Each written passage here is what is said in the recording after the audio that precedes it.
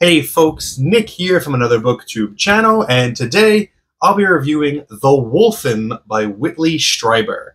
Back in February, I went to an event at the Strand in New York City that featured Stephen Graham Jones and Paul Tremblay in conversation. And there was a Q&A, and I got to ask them a question about the authors and books that influenced them.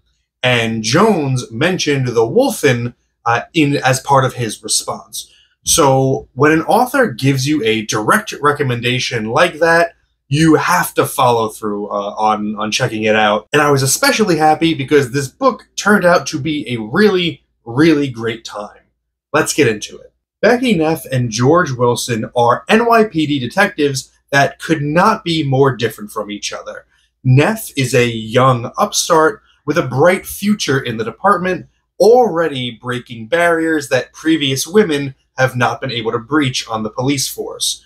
Wilson is a grumpy veteran who has burned too many bridges to ever be considered for a promotion and is none too pleased to be partnered up with a woman. Nevertheless, the two manage to work well together and are the top detectives in the city. But the unlikely duo may have met their match when a string of violent murders terrorized the city, in which all of the victims appear to have been torn apart by big, nasty, pointy teeth. Their superiors, in traditional The Mayor from Jaws fashion, forced the book closed on the case, blaming wild dogs. But Neff and Wilson see things are not that simple, and they may have stumbled upon an ancient danger that's been hiding in the shadows for centuries. If it's not clear, this is a werewolf book, and it's a really interesting one that felt quite different from any other werewolf story that I've seen before. For one thing, this is presented very much as a police procedural, with the majority of the point of view being from those who are investigating the murders. I thought that was a cool angle to approach this type of story with, so instead of it just being regular people thrust into this situation, it's people who have like forensic background or investigative backgrounds and who have access to special equipment that can help them. It just made this werewolf story feel very distinct, which I liked. I was also really surprised to discover that this was Whitley Strieber's first novel, because I think his writing is killer right off the bat. I'd like to read to you the opening paragraphs, as they really succeeded in sucking me in and setting the tone for the rest of the book. In Brooklyn, they take abandoned cars to the Fountain Avenue automobile pound, adjacent to the Fountain Avenue dump. The pound and the dump occupy land shown on maps as Spring Creek Park, proposed. There is no spring, no creek, and no park. Normally, the pound is silent, its peace disturbed only by an occasional fight among the packs of wild dogs that roam there, or perhaps the cries of the seagulls that hover over the stinking, smoldering dump nearby. The members of the police auto squad who visit the pound to mark derelicts for the crusher do not consider the place dangerous. Once in a while, the foot-long rats will get aggressive and become the victims of target practice. The scruffy little wild dogs will also attack every so often, but they can usually be dealt with by a shot into the ground. Auto pound duty consists of marking big white X's on the worst of the derelicts and taking Polaroids of them to prove that they were beyond salvage in case any owners turn up.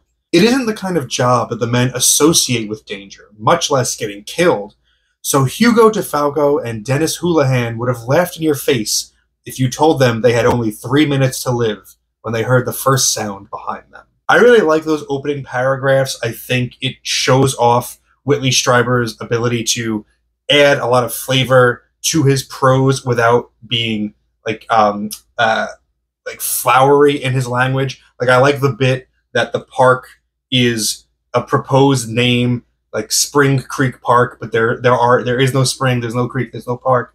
It gives you this world building of like they're planning to gentrify the area soon, but right now it's just like a derelict dump. So it paints a really nice picture. I want to talk about the werewolves now for a little bit, which I personally don't consider a spoiler because I'm not going to be talking about the plot at all. But if you want a total mystery in regards to the rules of these werewolves, you might want to skip ahead to this timestamp here. I thought the depiction of the werewolves was pretty interesting because we never get any description of them not as wolves. The human characters only ever see them in wolf form, and the few times that we ever actually get to spend time with the wolves from their perspective, they think of themselves entirely as wolves. So we never actually get any indication in this book that the werewolves are ever in human form, at least not that I picked up on. And to me, that adds an extra layer of brutality to these creatures, because I really felt as though they were uncontrollable beasts with no remorse, just unstoppable killers from head to toe. It really ramped up the sense of danger, knowing that these werewolves could lash out and kill any character basically in the blink of an eye. I definitely see where Stephen Graham Jones was influenced by the Wolfen, particularly considering his book Mongrels, which was a really good book about a family of transient werewolves. I do think that the movie adaptation of this was also a big influence on him, as it builds onto the werewolf lore quite a bit. In that one, it forms a connection to Native American shapeshifters. I did watch the movie shortly after reading this, by the way, and it was pretty good. It's not as impactful as other 80s werewolf movies, but it's worth your time if you want to have a scary movie night and you've already seen American Werewolf in London or The Howling and the more common werewolf movies of that era. The only portion of The Wolfen that I didn't really care for was the shoehorned in flirtation between Neff and Wilson, which I think was very much a product of the time period that this book was written.